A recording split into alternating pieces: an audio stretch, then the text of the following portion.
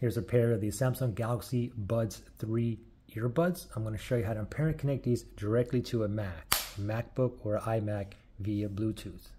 So the first thing is, let's go to the Bluetooth settings on our Mac. Simply you can just click on the Apple logo, top left hand side. We're going to go down to System Settings, and then make sure you select Bluetooth right there. And now you see this thing down here that's spinning next to nearby devices. It's looking for devices that's in pairing mode near me. Okay, so let's simply open these up, and then let's see if these are in pairing mode. They should automatically be pairing mode unless you're paired to a different device near you. Okay, let's see if it shows up here. Yeah, it's nothing's showing up. Okay, the reason why it's not showing up for me is because I'm connected to one of my phones. Okay, so I have to manually put this into pairing mode. Okay, so how you do that? On the bottom of the case, there's a button here. Okay, so leave the lid open, have the buds in there, and I'm going to press and hold that button. Ready, set, go. Press and hold, and just keep holding until you see like 3 different colors.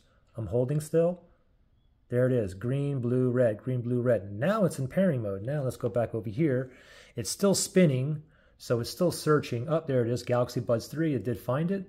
We're going to go down here and we're going to select on connect. Give it 1 second, and voila, it says connected right there. And there we go. We're connected, ready to go. Now, if you have any kind of issues pairing or connecting these, you can always factory reset these. If you need to do that, look in the link below in the description area.